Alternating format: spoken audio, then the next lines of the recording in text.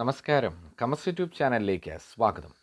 ഇന്ന് ഞാനിവിടെ ചെയ്യാൻ പോകുന്ന വീഡിയോ 10ാം ക്ലാസ് ബോർഡ് എക്സാം എഴുതാൻ പോകുന്നവർക്ക് നോൺ ഫോക്കസ് ഏരിയയിൽ നിന്നുള്ള 5 പ്രധാനപ്പെട്ട ചോദ്യങ്ങളാണ്.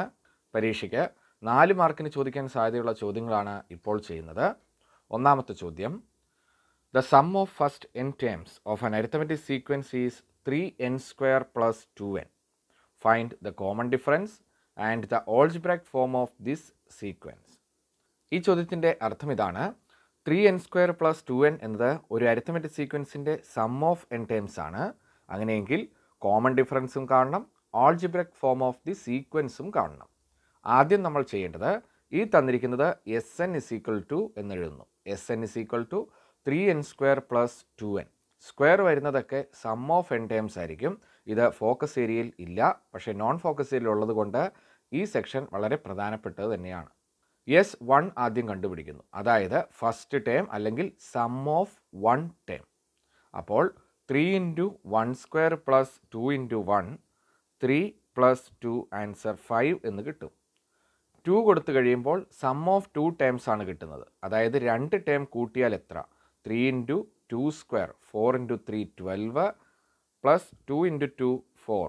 ഇത് പ്ലസ് ചെയ്ത് കഴിയുമ്പോൾ 16 എന്ന് കിട്ടും. അപ്പോൾ 2 ടേം കൂട്ടിയാൽ 16. ആദ്യത്തെ ടേം തന്നിട്ടുണ്ട് 5. അപ്പോൾ സെക്കൻഡ് ടേം കാണാൻ, ഇത് ഓർത്ത് വെക്കുക, സെക്കൻഡ് ടേം കാണാൻ S2 - S1 ചെയ്യണം. അപ്പോൾ T2 = 16 - 5 11. അതായത് ഫസ്റ്റ് ടേം തന്നെയാണ് 5, സെക്കൻഡ് ടേം എന്നത് 11 ആണ്. അപ്പോൾ അരിത്തമെറ്റിക് സീക്വൻസ് നമുക്ക് ഇങ്ങനെ പറയാം: 5, 11, 17 etc. ഇവിടെ ഡിഫറൻസ് 6 ആണ്. 11 - 5 6. അപ്പോൾ ആദ്യത്തെ ചോദ്യത്തിൻ്റെ ആൻസർ ഡിഫറൻസ്, അത് 6 ആണ്. ഓൾജിബ്രിക് എക്സ്പ്രഷൻ എഴുതാൻ വളരെ എളുപ്പമാണ്. ഇവിടുത്തെ ഡിഫറൻസ് എത്രയാണോ അതിൻ്റെ കൂടെ n ഇടുക. ഇവിടുത്തെ ഡിഫറൻസ് 6, അപ്പോൾ 6n. 5 കിട്ടണമെങ്കിൽ 6ൽ നിന്ന് എന്ത് ചെയ്യണം? -1. അപ്പോൾ 6n - 1 ആണ് ഓൾജിബ്രിക് എക്സ്പ്രഷൻ. അരിത്തമെറ്റിക് സീക്വൻസിൽ നിന്ന് നോൺ ഫോക്കസിൽ വരാവുന്ന ഏറ്റവും പ്രധാനപ്പെട്ട ഒരു ചോദ്യമാണിത്, പഠിച്ചു വെക്കുക. അടുത്ത രണ്ടാമത്തെ ചോദ്യം, A box contains 4 slips numbered 1, 2, 3, 4 and another box contains 2 slips numbered 1, 2. If one slip is taken from each, what is the probability of the sum being odd? What is the probability of sum being even? ഈ ചോദ്യം mathematics of chance എന്ന ചാപ്റ്ററിൽ നിന്നുള്ളതാണ്. Non focus area ഉള്ളത് പ്രധാനപ്പെട്ടൊരു ചോദ്യമാണ്. ഇതിൻ്റെ answer നോക്കുക. തന്നിരിക്കുന്നത് 2 ബോക്സുകളുണ്ട്. ഒന്നാമത്തെ ബോക്സിൽ 1, 2, 3, 4 എന്നീ നമ്പേഴ്സ്, രണ്ടാമത്തെ ബോക്സിൽ 2 നമ്പേഴ്സ് 1, 2. അപ്പോൾ ആദ്യത്തെ ബോക്സിലുള്ളത് 4, രണ്ടാമത്തേൽ 2. അപ്പോൾ ഇവിടെ കിട്ടാവുന്ന ടോട്ടൽ നമ്പർ ഓഫ് പെയേഴ്സ് അത് 8 എണ്ണമാണ്. അതായത് 4 × 2 8. അത് ഏതൊക്കെയാണ് എന്ന് ചോദിക്കുകയാണെങ്കിൽ 1, 1, 1, 2, 2, 1, 2, 2, 3, 1, 3, 2, 4, 1, 4, 2. അങ്ങനെ ആകെ 8 പെയേഴ്സാണ് ഇവിടെ കിട്ടുക. നമ്മളോട് ചോദിച്ചിരിക്കുന്നത്, ഇത് രണ്ടിൽ നിന്നും എടുത്തു കഴിയുമ്പോൾ കിട്ടുന്ന നമ്പേഴ്സിൻ്റെ സം ഓഡ് ആകാനുള്ള ചാൻസ് എത്ര? ഓഡ് കിട്ടാനുള്ള ചാൻസ് എന്നത് നോക്കുക, 1ഉം 2ഉം പ്ലസ് ചെയ്ത് കഴിയുമ്പോൾ സം 3 ആയി. ഇവിടെ 2ഉം 1ഉം സം 3 ആണ്. പിന്നെയുള്ളത് 3, 2, 5 എന്ന് കിട്ടും സം. 4, 1 സം കിട്ടുന്നത് 5. അങ്ങനെ ആകെ 1, 2, 3, 4 4 എണ്ണമാണ് 8 എണ്ണത്തിൽ. അപ്പോൾ 4/8 answer 1/2. Probability of some being even കിട്ടാനുള്ള ചാൻസ് ബാക്കിയുള്ളത്, അതായത് 8ൽ നിന്ന് ഈ 4 എണ്ണം കുറച്ചു, ബാക്കിയുള്ള 4 എണ്ണം നോക്കുക, 4/8 ആൻസർ 1/2. ഈ ചോദ്യവും നോൺ ഫോക്കസ് ഏരിയയിൽ നിന്നുള്ളതാണ്. പരീക്ഷയ്ക്ക് ഓർത്തു വെക്കുക, പരീക്ഷയ്ക്ക് ഏറ്റവും പ്രധാനപ്പെട്ട ഒരു ചോദ്യം തന്നെയാണിത്. മൂന്നാമത്തെ ചോദ്യം, how many consecutive natural numbers starting from 1 should added to get 300?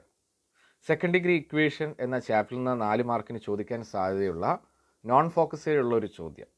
ചോദ്യത്തിൻ്റെ അർത്ഥം, how many consecutive natural numbers starting from 1 should added to get 300? 1 മുതലുള്ള എത്ര നാച്ചുറൽ നമ്പേഴ്സ് കൂട്ടുമ്പോഴാണ് 300 കിട്ടുന്നത് എന്നാണ് ചോദ്യം. അപ്പോൾ 1 + 2 + 3 + etc. n വരെ കൂട്ടിയാൽ 300 കിട്ടും എന്നെടുക്കുന്നു. 1 തൊട്ട് n വരെ കൂട്ടുക, അതായത് some of n natural numbers എന്നത് നമുക്കറിയാം. n × n + 1/2 = 300. ഈ 2 ഇപ്പുറത്തോട്ട് മൾട്ടിപ്ലൈ ചെയ്യുമ്പോൾ n square plus n is equal to 600 എന്ന് വരും. ഈ 600 ലെഫ്റ്റ് സൈഡിലോട്ട് വരുമ്പോൾ n square plus n minus 600 is equal to 0. ഇപ്പോൾ ഇത് സെക്കൻഡ് ഡിഗ്രി ഇക്വേഷനായി. ഇവിടെ നമ്മൾ ഇക്വേഷൻ ഉപയോഗിച്ച് ചെയ്യുകയാണ്. a എന്നത് 1, അതായത് n സ്ക്വയറിൻ്റെ കോയിഫിഷ്യൻ, b എന്നത് 1, n-ൻ്റെ കോയിഫിഷ്യൻ, മൈനസ് 600 ആണ് c. ഇക്വേഷൻ ഇതാണ്. n is equal to minus B plus or minus root B square minus 4ac divided by 2a. ഈ ഇക്വേഷനിൽ ഈ വാല്യൂ സബ്സ്റ്റിറ്റ്യൂട്ട് ചെയ്ത് കഴിയുമ്പോൾ -1 plus or minus root 1 square minus 4 into 1 into minus 600 divided by 2 into 1. ഇവിടെ -1 plus or minus 1 square 1 തന്നെ, ഈ മൈനസും മൈനസും കൂടെ ചേർന്ന് പ്ലസ് ആയി 6 ഇൻറ്റു 4 24. അപ്പോൾ 2400 പ്ലസ് 1 ആൻസർ 2401. ഇതിൻ്റെ റൂട്ട് എടുക്കുമ്പോൾ 49 എന്ന് വരും. -1 പ്ലസ് ഓർ മൈനസ് 49 ബൈ 2. അപ്പോൾ n is equal to -1 plus 49 by 2 or n is equal to -1 minus 49 by 2. ഇവിടെ കിട്ടുന്നത് 48 by 2 or n is equal to -50 by 2. 48 by 2 എന്നത് 24. ഇവിടെ കിട്ടുന്നു n is equal to -25. നമുക്കറിയാം നമ്പേഴ്സിൻ്റെ എണ്ണം ആയതുകൊണ്ട് പോസിറ്റീവ് ആയിട്ടുള്ളത് എടുക്കണം. അപ്പോൾ 24 നമ്പേഴ്സ് ആഡ് ചെയ്താലാണ് 300 കിട്ടുന്നത്. Some of 24 natural numbers is 300. നാലാമത്തെ ചോദ്യം ട്രിഗ്നോമെട്രി എന്ന ചാപ്റ്ററിൽ നിന്നുള്ളത് നോക്കുക. The picture shows A triangle and it സർക്കം circle. What is the radius of the circle? ഈ ചോദ്യത്തിൽ ഒരു ട്രയാങ്കിളും അതിൻ്റെ സർക്കം സർക്കിളും തന്നിട്ടുണ്ട്. സർക്കിളിൻ്റെ റേഡിയസ് കാണണം. ഇവിടെ ഒരു കോഡ്, അതിൻ്റെ സെൻട്രൽ ആംഗിളിൻ്റെ പകുതി, അതായത് 60 ഇത് തന്നിട്ടുണ്ട്. അപ്പോൾ കോഡിൻ്റെ ലെങ്ത് കണ്ടുപിടിക്കാൻ ഒരു ഇക്വേഷൻ ഉണ്ട്. അത് ഫോക്കസ് ഏരിയയിലുള്ള ഭാഗമല്ല. A B is equal to, ഈ length of code A B is equal to 2r into sine 60. അതായത് 2r ഇവിടുത്തെ റേഡിയസിൻ്റെ ഡബിൾ ഇൻറ്റു ഈ ആംഗിൾ. അപ്പോൾ എ ബിയുടെ നീളം നമുക്ക് തന്നിരിക്കുന്നു 3 is equal to 2r into sine 60യുടെ വില √3/2. ഈ 2 രണ്ടും കൂടെ ക്യാൻസൽ ചെയ്യുമ്പോൾ r√3 എന്ന് വരും. ഈ √3 ഡിനോമിനേറ്ററിലോട്ട് ഇടുമ്പോൾ നോക്കുക, 3/√3 ഈസ് ഈക്വൽ ടു r. അതായത് ഇവിടെ ഒന്ന് റാഷണലൈസ് ചെയ്യുന്നു. ഇവിടെ റാഷണലൈസ് ചെയ്ത് കഴിയുമ്പോൾ 3/√3 ഇൻറ്റു √3/√3. √3 ഇൻറ്റു √3 എന്നത് 3 ആണ്. ഈ 3യും ന്യൂമറേറ്ററിലുള്ള 3യുമായിട്ട് വെട്ടിപ്പോയി, മിച്ചം √3. അപ്പോൾ റേഡിയസ് കിട്ടി √3. ഈ ചോദ്യവും പ്രധാനപ്പെട്ടതാണ്. 4 മാർക്കിന് നമുക്ക് പ്രതീക്ഷിക്കാവുന്ന ഏറ്റവും ഉറപ്പുള്ള ചോദ്യം. ഓർത്ത് വെക്കുക. അഞ്ചാമത്തെ ചോദ്യം ടാൻജൻസ് എന്ന ചാപ്റ്ററിൽ നിന്നുള്ളതാണ്. Find the area of the triangle with sides 13, 14, 15 centimetres. Find the radius of the circle inscribed in the triangle. ഇവിടെ തന്നിരിക്കുന്നത് ഒരു ട്രയാങ്കിൾ, അതിൻ്റെ 3 സൈഡ് തന്നിട്ട് ഏരിയ കാണാൻ ചോദിച്ചിരിക്കുന്നു. അത് ഹെറോൺസ് ഫോർമുല ഉപയോഗിച്ചാണ് ചെയ്യുന്നത്. കൂടാതെ ഈ ട്രയാങ്കിളിൽ ഒരു സർക്കിൾ വരച്ചാൽ ആ ഇൻസർക്കിളിൻ്റെ റേഡിയസും കൂടി കാണാൻ ചോദിച്ചിരിക്കുന്നു. 4 അല്ലെങ്കിൽ 6 മാർക്കിന് ചോദിക്കാൻ സാധ്യതയുള്ള വളരെ പ്രധാനപ്പെട്ട ചോദ്യം. ട്രയാങ്കിളിൻ്റെ ഏരിയ കാണാൻ ഇവിടെ 3 സൈഡുകൾ തന്നിരിക്കുന്നതുകൊണ്ട് ഹെറോൺസ് ഫോർമുല യൂസ് ചെയ്യണം. √(s into S minus A into S minus B into S minus C).